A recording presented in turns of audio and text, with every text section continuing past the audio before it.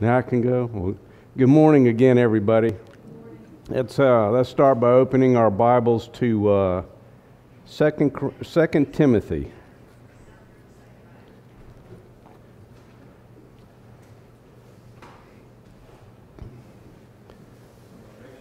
The title of this morning's message is Zealous of Good Works.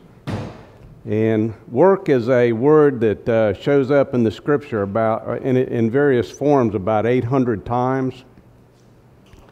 One that I think of quite a bit is Psalm 19:1. We look up at the stars and we see the handiwork of God. The heavens declare the glory of God, and the firmament displays His handiwork. But so it's about 800 times it shows up work, and we want to make sure that as we talk about work, in good works, that we're all crystal clear on the fact that work are not required for salvation, aren't we? There's no doubt about that.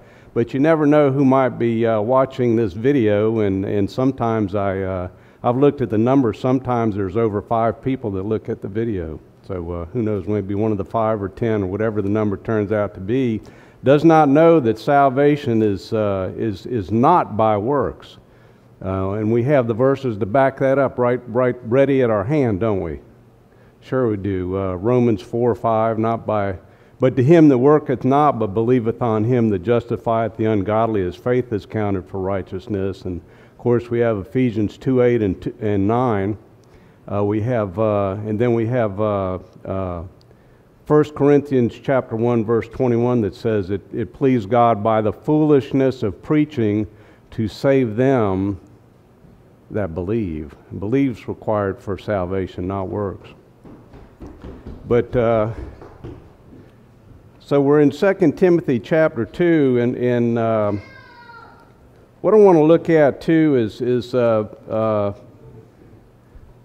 course the greatest worker in the Bible is God Himself, and you don't have to go very far to find that out. Genesis 1:1, we know that verse. In the beginning God created the heavens and earth. But in Genesis 2 it says, in verse 1 it says, thus the heavens and the earth were finished, and all the host of them, and on the seventh day God ended His work which He had made, and He rested on the seventh day from all His work which He had made. Verse 3, and God blessed the seventh day and sanctified it, because that in it He had rested from all His work which God created and made. God, the greatest worker of all time, of course. But let's look at some verses that have work in them. And since the title of the message is Zealous of Good Works, we're going to be the question today is, are you zealous of good works? And what are good works? I mean, if you had a minute right now to write down what your good works were, what would you write down?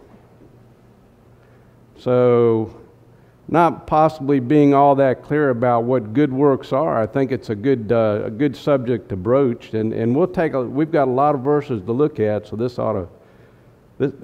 certainly has been enjoyment for me to go over them again. I've been thinking of good works for years and years and years, and trying to decide what are good works, and because the Word of God mentions them. So if the Word of God is going to take the time to mention what good works are, it's certainly a good idea for us to understand what they are. Number one, though, is 2 Timothy chapter 2 in verse 20. It says, but in a great house there are not only vessels of gold and silver, but also of wood and earth, some to honor, some to dishonor. If a man therefore purge himself from these, he shall be a vessel unto honor, sanctified and meet for the master's use, and prepared unto every good work. So remember that, prepared unto every good work. Just to the right a little bit in Titus,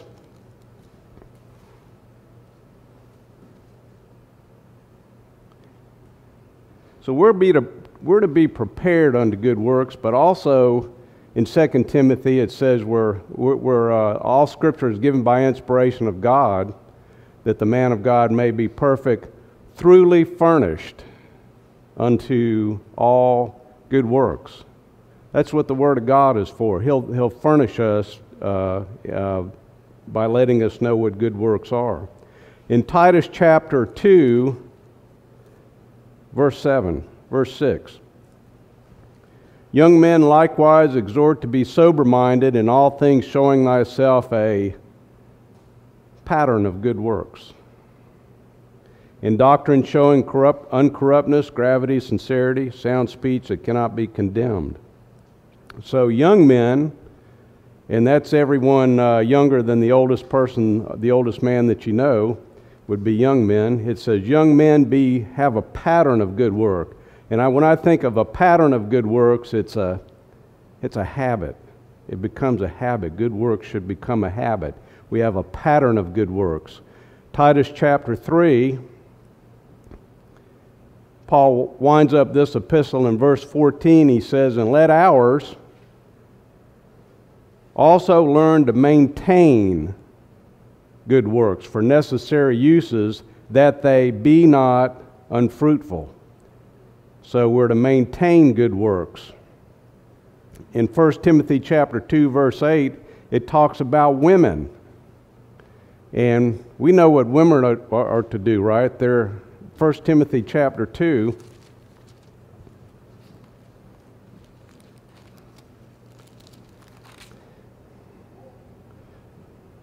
Verse 8, I will therefore that men pray everywhere, lifting up holy hands without wrath and doubting.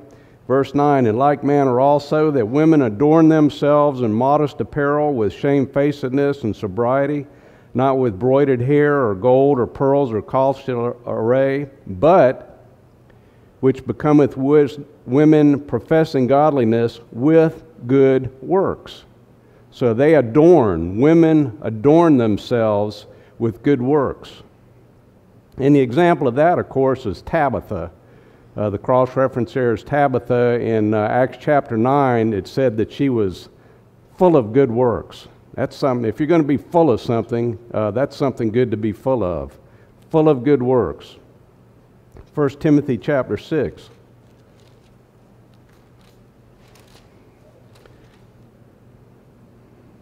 First Timothy chapter 6, verse 17, charge them to be rich in this world, and we all qualify, that they be not high-minded, nor trust in uncertain riches, but in the living God who giveth us richly all things to enjoy, that they do good, that they be rich in good works, ready to distribute, willing to communicate, laying up in store for themselves a good foundation against the time to come, that they may lay hold on eternal life. Rich in good works. Back to Titus. Titus chapter 1. Verse 15, unto the pure all things are pure, but unto them that are defiled and unbelieving is nothing pure, but even their mind and conscience is defiled. They profess that they know God,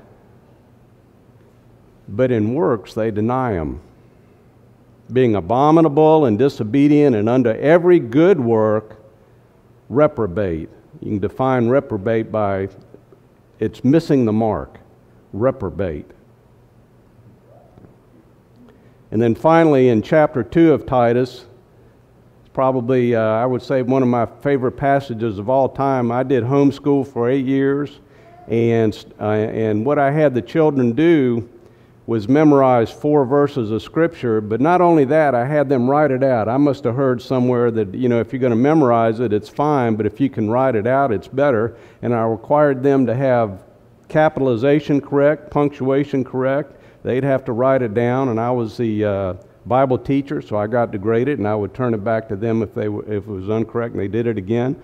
Hopefully they've remembered it over the years. I don't know. I don't quiz them and ask them if they did, but maybe they did. But starting in verse 11, for the grace of God that bringeth salvation hath appeared to all men, teaching us that, denying ungodliness and worldly lust, we should live soberly, righteously, and godly in this present world, looking for that blessed hope and the glorious appearing of the great God and our Savior Jesus Christ, who gave Himself for us, that he might redeem us from all iniquity and purify unto himself a peculiar people, zealous of good works. And that is the title of the message, is Zealous of Good Works. I tried to dig out a Webster's definition for the word zealous, and the best one-word definition that I could come up with is eager.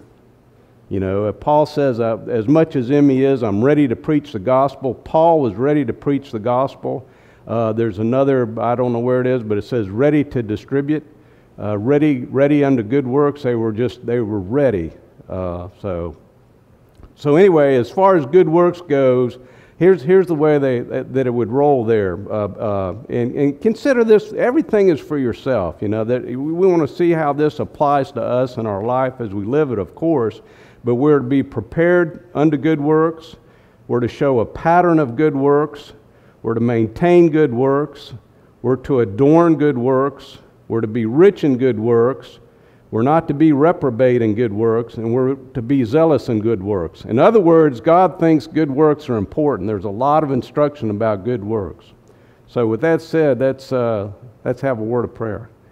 And Father, we do thank you for another day of your grace and for who we are in Christ and all that we have in Christ, and for the opportunity and privilege that we have to represent you and to exhibit works in our lives, as it says in Acts, works meet for repentance, a change of mind that we had that we got saved, and the change of mind we have when we trust you and believe you, and we thank you for that in the name of the Lord Jesus Christ. Amen.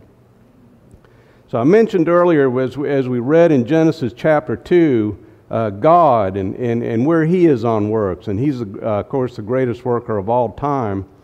But that's what we want to look at first, is how does this relate to God? And turn to Psalms. There's a bunch of verses in Psalms about that. So start with chapter 40 of Psalms.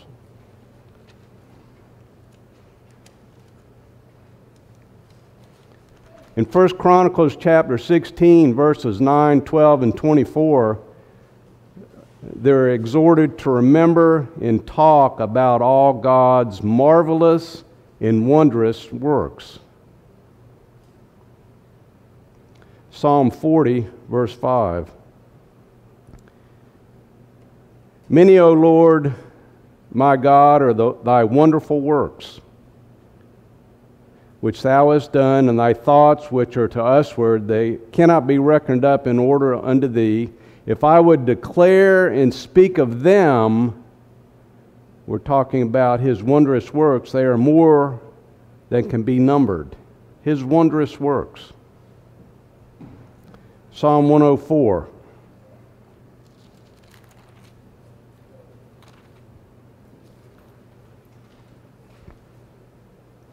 Psalm 104,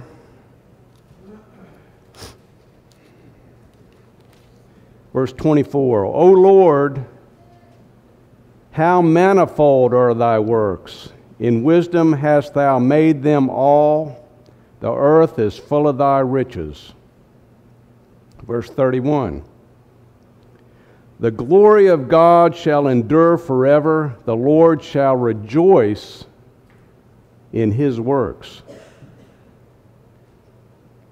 Can you just see God rejoicing in His works? Psalm 105, verse 2.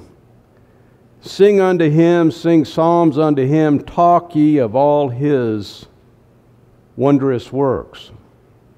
Verse 5.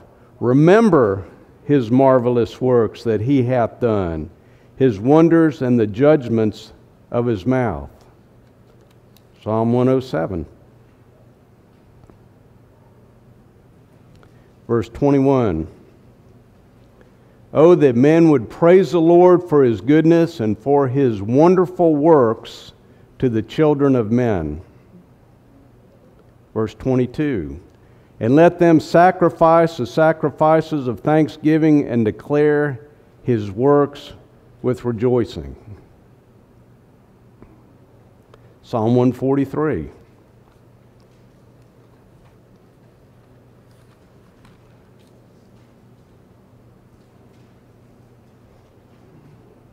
Verse 5. I remember the days of old, I meditate on all thy works. I muse on the work of thy hands. We think about it. There's a definition of muse right there. I meditate on all thy works. I muse on the works of thy hands. And then we had the one I mentioned earlier is, for the heavens declare the glory of God, and the firmament showeth his handiwork, the works of God. We can see those, can't we? Walk out in the morning or late. I'm never awake at midnight, but I can walk out early in the morning and look up and see the stars. We can see his works. The heavens declare his glory.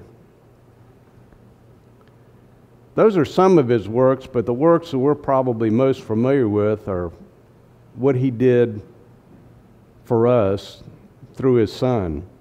We all know Romans 5:8. It says, for God commendeth his love towards us. He put it on display that while we were yet sinners, Christ died for the ungodly. He commended his love for us. God did that. And then another work of God that we should all be very familiar with and personal with is in Ephesians 2:10. It says, for we are his workmanship, created in Christ Jesus unto good works. Philippians 1:6. It's nice to have confidence in it, isn't it? Being confident of this very thing, that he which hath begun a good work in us shall perform it. Is he performing a work in you? Philippians 2:7 says, better look at it.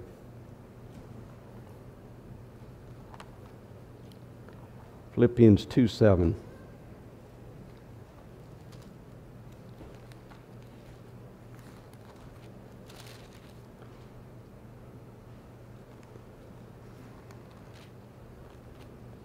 Philippians 2:7. Here's a work of God. Starting in verse 5, let this mind be in you, which was also in Christ Jesus, who, being in the form of man, thought it not robbery to be equal with God, but made himself of no reputation, and took upon him the form of a servant, and was made in the likeness of men. And being found in fashion as a man, he humbled himself and became obedient unto death, even the death of the cross. The work of the cross. That's the work of God. The Lord Jesus Christ made himself of no reputation and took upon him the form of a servant and was made in the likeness of man. His obedience to his Father and his love for us propelled him to the cross, where he suffered, shed his blood, and died for us. That's the work of God.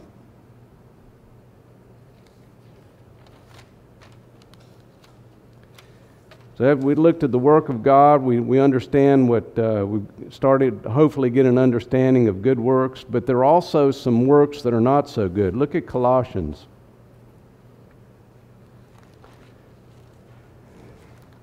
Paul's epistles are full of warnings and bewares. Colossians chapter 1. He starts out by saying, and you. That's all believers. You qualify for this verse. We do. And you that were sometimes alienated and enemies in your mind by wicked works, yet now hath he reconciled in the body of his flesh through death, present you holy, unblameable, and unreprovable in his sight.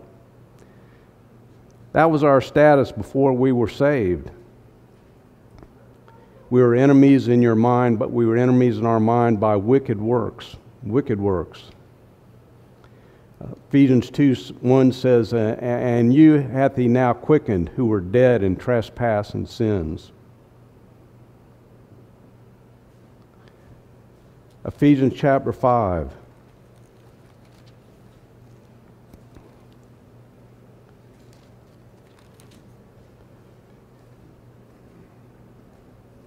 Ephesians chapter 5, verse 10, proving what is acceptable unto the Lord, and have no fellowship with the unfruitful works of darkness,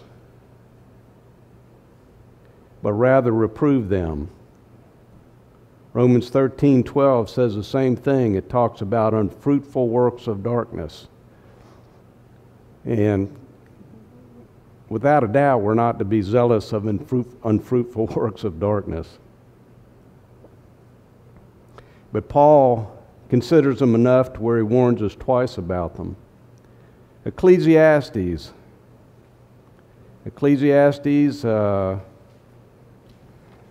It's always interesting to look at, and there's a verse here that, or a passage that applies. Works. So the question still gets back to, if you had to take a minute and write down, and I'm quite sure that as we go through this and work through it, you're going to have a list of, if your list right now, if you had to take it before we started and somebody said, what are your good works? And you had to, make a list of them. And you had to write them down. It'd be interesting to see what the list would be. Okay, and the reason for this is because God is so interested in good works, it'd be nice to have what we consider to be good works line up with what He says are good works. And a lot of the things we may be involved in that are work that we're doing, He may not consider as good works. Ecclesiastes chapter 2.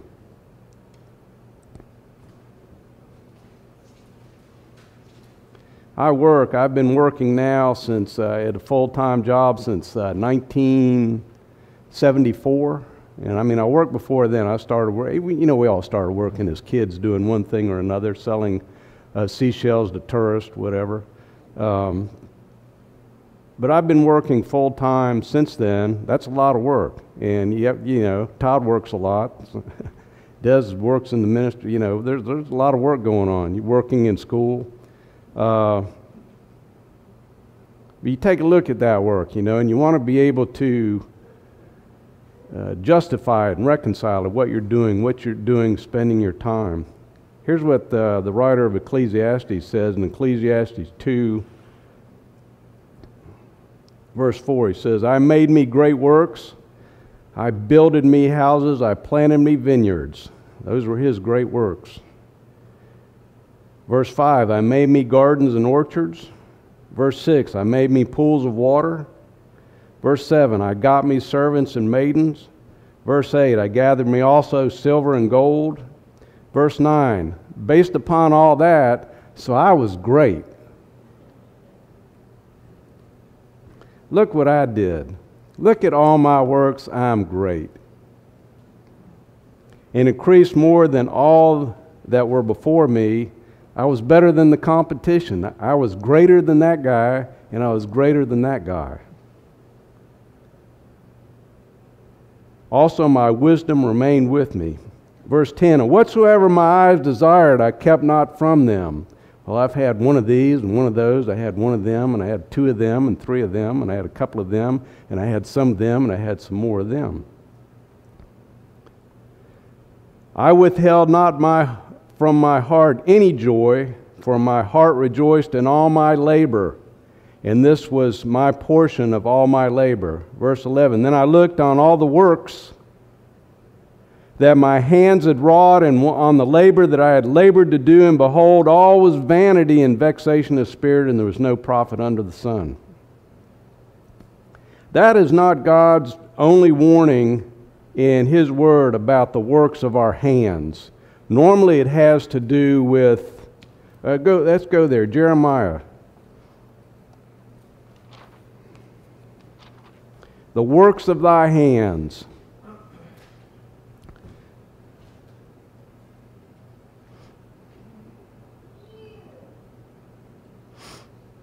Jeremiah chapter 1. Verse 16, God says, I will utter my judgment against them, touching all their wickedness, who have forsaken me and have burned incense unto other gods and worshiped the works of their own hands. Look what I did. Look what I've got. Look what I did. Jeremiah chapter 25. We're talking about works here. Works of thy hands. Jeremiah chapter 25. Verse 6. And go not after other gods to serve them, and to worship them, and provoke me not to anger with the works of your hands, and I will do you no hurt. Verse 7, yet ye have not hearkened unto me, saith the Lord, that ye might provoke me to anger with the works of your hands to your own hurt. There were different kinds of works of their own hands, and they were building idols, actual idols to worship, and we build idols to worship too, or you can.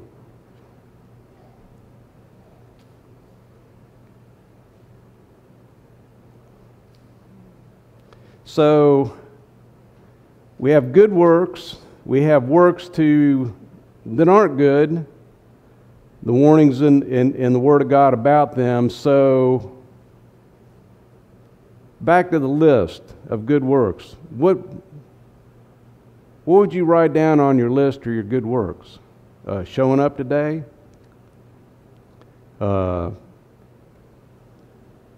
Helping support the ministry financially?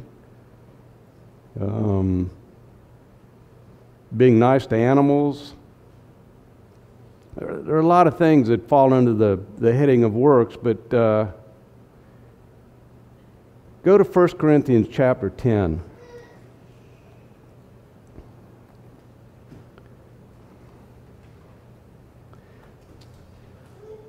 What I've got here, and if you have pencil and paper and are so inclined, is things that could be considered good works. Things that you may want to consider as a good work. So when you think about good works, which you should, because it's God does quite a bit, you'll be able to say, that's a good work. Things that you might already be doing that you didn't know were a good work, but they are a good work. Paul says simply in Romans chapter 1 verse 9 that he served God with his spirit. His work began right up here. He didn't say that I served God by going on a mission trip to Costa Rica and building a building for people to come and get together and whatever they do there. He didn't say he serves God with his spirit. 1 Corinthians chapter 10,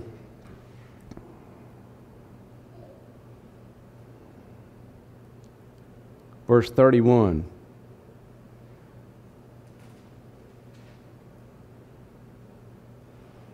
the middle of the verse it says, whatsoever ye do, do all to the glory of God. That covers everything, doesn't it? If you look at what you're getting ready to do, whether it's picking up pine cones that have fallen on the ground, or encouraging a brother and sister in Christ, or just enjoying fellowship with them, do all to the glory of God, and I believe that comes under the heading of good work, a good work. And then you go back, once you see these things that line up as good work, you go back to the beginning, you say, well, I'm prepared unto good works. I'm going to have a pattern or a habit of good works. I'm going to maintain these good works. I'm going to be rich in good works. These are possibilities. And I'm going to be zealous or eager of these good works. 2 Corinthians chapter 5, verse 20 says we're to be ambassadors for Christ. That's a good work. Put down ambassador. 2 Corinthians chapter 10, verse 5 says that we're to cast down imaginations and every high thing that exalted itself against the knowledge of God. Imaginations, you take things in, and then maybe you take in something that's not that good, and you work on it, and you work it over, and before long you have imaginations. And you cast them down, casting down imaginations and every high thing. There's all sorts of things that exalt themselves against the knowledge of God. And you cast them down, you get rid of them. It takes a work to do that. If you're involved in doing that, casting down imaginations and every high thing that exalted itself against the knowledge of God, it's a good work. Look at Ephesians chapter 2.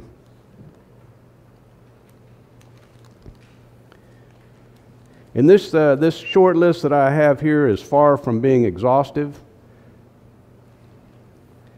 And in our lives as believers, I just think it's vitally important to realize that what we're doing is a good work. Ephesians chapter 2, verse 1, "And you hath he quickened who are dead in trespasses and sins." Verse 2, "Wherein in time past ye walked according to the course of this world, according to the prince of the power of the air, the spirit that worketh now in the children of disobedience." Before we were saved, this is what our life was. We walked according to the course of this world. I did, I think. Hopefully not so much anymore. Ephesians chapter 4, verse 1. "I therefore, the prisoner of the Lord, beseech you that ye walk worthy of the vocation wherewith you are called." Good works has a lot to do. Good works and walk go hand in hand. Walk worthy of the vocation wherewith you are called. Verse 17 says, "And this I say and testify in the Lord, that ye henceforth walk not as others walk in the vanity of your mind." If your mind is producing vanity, and you can move away from producing that vanity in your mind, it takes work. It's a good work to do that. Same chapter, verse 22. "Put off concerning the former conversation the old man." That's a work. Verse 24, "And ye put on the new man, which after God is created in righteousness and true holiness." The simplicity of put off, put on is a work. It's a good work. Ephesians chapter 5. Verse 15, "More about our walk, more about our life. See then that you walk circumspectly, not as fools, but as wise, redeeming the time because the days are evil." Make the most of the time that we have. Redeem it. Redeem the time. Redeeming the time is a good work. Chapter 6. Verse 11, "Put on the whole armor of God." And then it goes through there, through verse 20, the believer's warfare, the details of putting on the whole armor of God. Putting on the whole armor of God is a good work. But you get into the details of it and you see more specifically what that involves and what the details of the good work there. Paul tells the Philippians to work out your own salvation with fear and trembling. The details of our lives are important. Work out your own salvation with fear and trembling. Working out those details is a good work. In Philippians and Colossians, he uses the word "let" a total of 14 times. If you're interested, you can go to those epistles, look for the word "let," and write those down. Those are good works. Let, allow, do. Good works. He tells Timothy in the first epistle, chapter 4, to give attendance to reading. That's an easy one. Reading the Word of God is a good work. Same chapter, meditate upon these things. Meditate upon these things is a good work. Are you zealous of that good work? Are you zealous of any of these good works? Are you eager to do them and you go, man, let's get with the program. I'm eager. Let's go. Let's do it. 2 Timothy chapter 2 says, study. It's a good work. Study to show thyself approved unto God. Chapter 4, preach the word. And the number one place to preach the word is to yourself. Have you ever done that? I'm sure you have. Oh yeah, that's a good work. Preach the word. In season, out of season. Be ready. Paul tells Timothy in the same chapter, do the work of an evangelist. That's a good work. Galatians, back up a little bit in Galatians.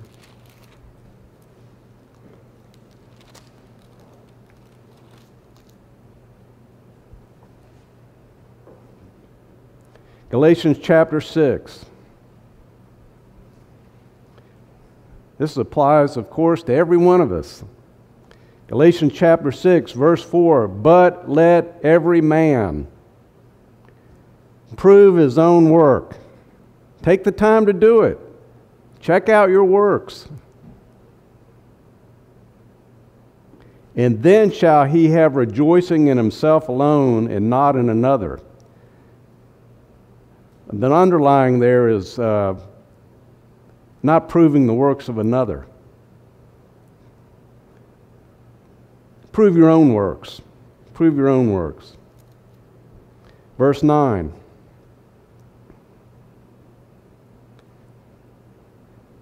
Good works can get tiresome. Verse 9, let us not be weary in well-doing. For in due season we shall reap if we faint not.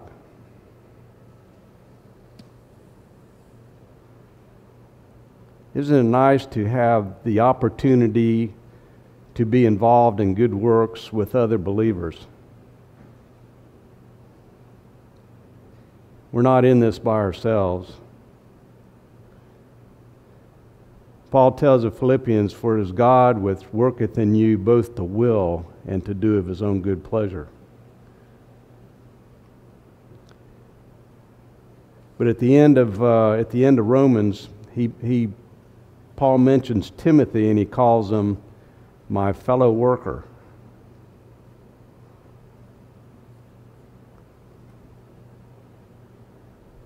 Fellow soldiers and companions in labor.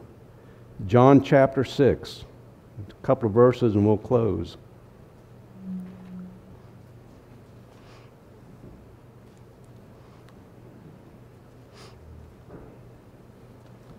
John chapter 6.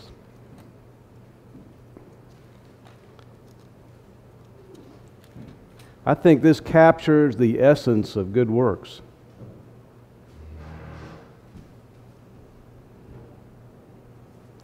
John chapter 6, verse 28. Then say they unto him, Jesus, what shall we do that we might work the works of God? Verse 29, Jesus answered and said unto them, this is the work of God, that ye believe on him whom he hath sent. Believe. That you can circle it there. Believe. Believe God. Believe the verses. Believe God. We know that the Word of God works in us effectually when we believe it. But believe God. That's what he said. Verse 29. This is the work of God, that ye believe on him whom he hath sent. Believe. 1 Corinthians chapter 3.